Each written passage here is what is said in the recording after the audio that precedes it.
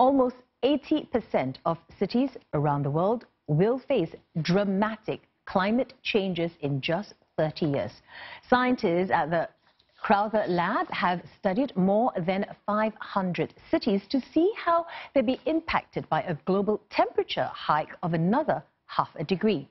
The study has found tropical cities including Singapore, Kuala Lumpur, Jakarta and Yangon will feel the strongest impact by 2050, and some may even face unknown conditions that have never been experienced anywhere on the planet. Earlier, we spoke to the lead researcher of the report for a better sense of what these conditions could be. So it's quite concerning. So it can lead to several stuff. It's not like just one reason. It can be a global increase of temperature. It could be like more extreme precipitation during the wet season. It can be a more intense dry season. It can be a warmer summer. So it can mean many different things. But definitely, it's something that we have not experienced before in those cities on the planet. The study also revealed that cities in 2050 could experience climates that are the opposite of what they are today. So, for example, they predict that London's weather could resemble that of Barcelona, Paris will be similar to Canberra, Australia, and Tokyo more like Changsha in central China.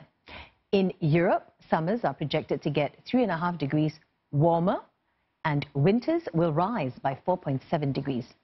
While some cities might relish for warmer weather, global heating will likely result in water shortages and have damaging effects on public health and infrastructure.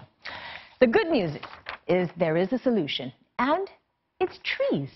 Crowther Lab scientists estimate that planting billions of acres of trees could help remove 2/3 of all carbon emissions in the atmosphere. It's when you look at the shift of cities and you look like you can really get a better grasp on what will happen, and you can realize that the change is going to be massive. So if you want to limit the change, you need to act now. So you need to we need to move away from an economy which is based on fossil fuels. We need to think a bit more about the way we're consuming on the planet, the way we eat, the way we move on the planet.